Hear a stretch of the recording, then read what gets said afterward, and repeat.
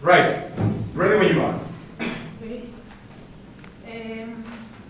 Hello, we are Miguel, Andrea, Javier, Paula, Alejandra. We are going to do a presentation of the interviews we did in Sevilla. Okay, so the introduction. First, we're going to talk about our monuments, La Torre del Oro and La Maestranza. We're going to show you our brochure, and we're going to talk about the people that we interviewed, the conclusion, and at the end, we're going to show you our video. Let's start with the monuments.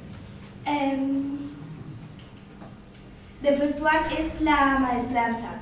La Plaza de Toros is a 12,000 capacity bullring in Sevilla, Spain. Bullfighting is one of the most well-known festivals in the world. La Maestranza is the oldest bull ring in Spain, and it was designed by Aníbal González. And the ring itself is considered one of the city's most enjoyable attractions. The construction of this bull ring began in 1749 of a circular ring to replace the rectangular bull ring that was previously located here. And bullfighters in Seville during the Feria de Abril are the most important events of the city. Bullfighting calendar. Usually it goes from March or April until late September. This is La Torre del Oro. It's a very famous and touristic tower located next to the Rio Guadalquivir, in the Rio Guadalquivir next to La Maestranza. And it has a height of 36 meters. La Torre de Oro is a temporary military watchtower in Seville, and it was erected by the Almohad Caliphate in order to control the access to Seville via Guadalquivir River. And it was constructed in the first fifth of the 13th century, and the tower serves as a prison during the Middle Age. Its names come from the golden shape its projects on the river. Look at the class, Miguel.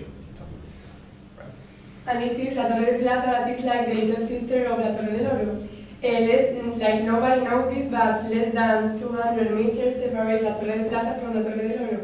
And most of people don't know anything about this. For example, I didn't know anything about La Torre de Plata before doing the presentation. Oh, really? I didn't know anything. You didn't know it existed? No. Really? Wow. Did you know it existed? Yes. Okay. And it was part of the walls that surrounded the city. And the Torre de la Plata is an octagonal tower located near of the Torre de la Plata and is believed to be constructed in the same era. Now we are going to present our brochure. Brochure. What's a brochure? It's a piece of paper, a piece of paper where you find what? The Information about the monuments, about whatever. And then on the other side is a map with where the monuments are located. Very good. In the front part of the brochure you can see the monuments we do in the project. And The QR. Can somebody test the QR, please? Somebody fast, somebody quick. Thank you, Daniel. Thank you. Okay, you can continue. Then we'll go back. Can you, which is which? Andrea, what is La Torre del Oro?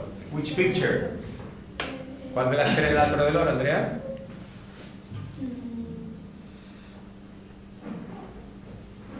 Espera, que está Daniel comprobando el QR.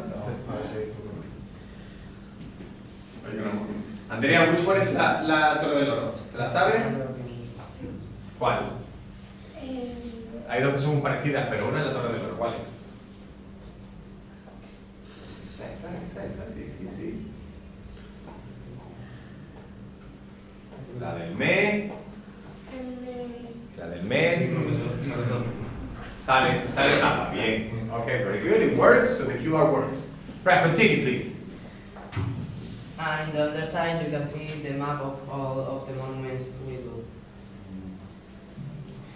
And now we're going to talk about the people that we interviewed. The first monument that we decided to go was La Torre del Oro, and this was the first family that we interviewed. They were from England, and it was their first time in Sevilla and their first day, and they were very happy because this day it was very sunny. I asked them about what did they like the most about Seville, and they told me that they really like the weather, the people, and the food. And we asked them about La Torre del Oro and La Torre de Plata, and they didn't know much about it, but they felt curious. And they were very nice, and they really liked getting interviewed. And from all the people that we interviewed, they were like the ones that talked the most, and they were like the nicer ones. And at the end we gave them the triptych, and we made a picture with them. Here is the picture, and we can see Javier, Paula, Andrea, and me. Okay, we go slowly. Point to them. You have time. Yes. Javier, Andrea, Paula, and me. And here we can see Ellen, Benson, Susan. Why are you laughing? No. Funny. And Where are they from? From England. Where from in England? Do you remember? No, we didn't ask them. And in the background we can see La Torre del Oro, and here is the Guadalquivir River. And here we can see some pictures of England, for example, the capital, London, or the England flag. Beautiful picture, that one. I wonder where that is. I wonder. It's a beautiful picture. Good. Nice. Okay. The couple was the second couple that we interviewed. The woman was called Lucy, and they were from Switzerland. It was their first time in Seville, so they didn't know anything about the city, but they say that they like it very much. And we asked them things and curiosities about the maestranza, and they didn't know anything, but they say it was interested to know more about it. Paula, they didn't? No. Good. The family I was interviewed were from France, were from the capital of France, Paris. Again, put the tablet on the table. Don't get the tablet in your hand. From Paris. They come to Seville for Turismo. Okay. They speak a lot of language, English, French, and a little bit of Spanish. They are church and There was, sorry? Christ and Alice. Christ? That's his name? Yes. Christ. You interviewed Christ. Oh my God. What a moment. Okay. It's like Christopher, right? Christopher. Christ. Okay. They told us just Christopher. Mm-hmm. Christopher can speak Spanish because he had been living in Spain for 2 years. One thing I learned from this person was that English is very important to communicate with the other country people. Because if you can't speak English and go to other country, you will not be able to speak with other people like Christopher in that moment.